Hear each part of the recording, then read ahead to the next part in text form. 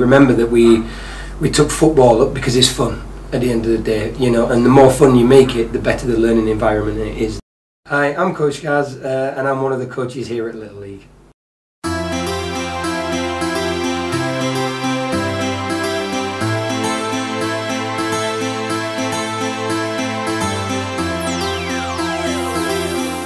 Just phenomenal really. It was a great experience and it was one of those, it was probably the best course I've ever done in my life. You know, I've done bachelor's degrees in my time, I'm looking at master's degrees, but this UEFA course just by far blew the others away. It was every day you learn. You was going home and struggling to sleep at night because you was just thinking so much all the time, you know, brain constantly ticking. It was a great experience for sure. Probably watching, there was one of the tutors there. He was an older guy and he put on a session on defending the final third, and just the way he coached was phenomenal, and everybody was talking about this guy, saying how good he is, and I thought, really, is he actually going to be that good? They were saying in 35 years of being in the industry they've never seen a better coach. He actually surpassed the hype, which shocked me. He was unbelievable. Just the intensity he got out of people, even though they'd been already running for 4 hours, he had them running like it was the first time they was running. So that was probably the most memorable moment, seeing this session on defending the final third from just an amazing coach really. So we had Christoph Barra, Andrew Driver, one of my tutors was Kevin Thompson, ex-professional centre defensive mid for Rangers.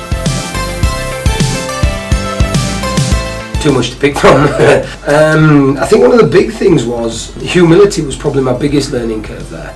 The importance of just staying humble and being able to motivate the players and keep them intense through being humble yourself. It was more about how you are as a person rather than the drills. It was, you know, the theory was if you're humble, you're a great motivator. You can make a bad drill great and still make it a great learning opportunity. So I think humility was the big thing, being able to just laugh at yourself and enjoy. Remember that we took football up because it's fun at the end of the day, you know, and the more fun you make it, the better the learning environment it is, the more you learn.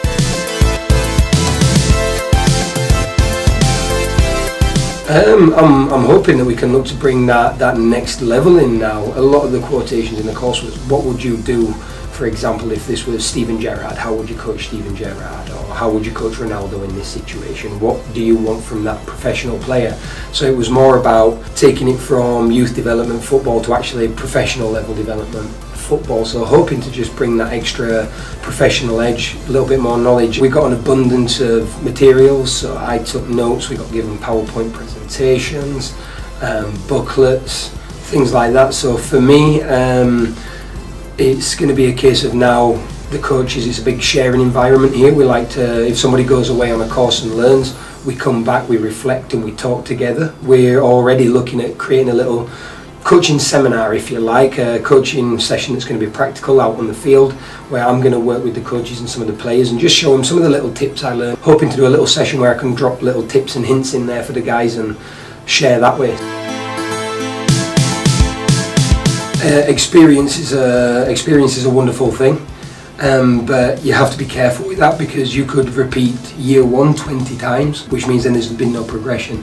These courses, as we've seen in football now, the game is constantly evolving and changing. Even if you go back 5 years, the game's a different stage now. These courses are great to just keep your knowledge up to date with everything, and they're a good confidence booster. It's not always just about the course, it's the people you meet there on these courses.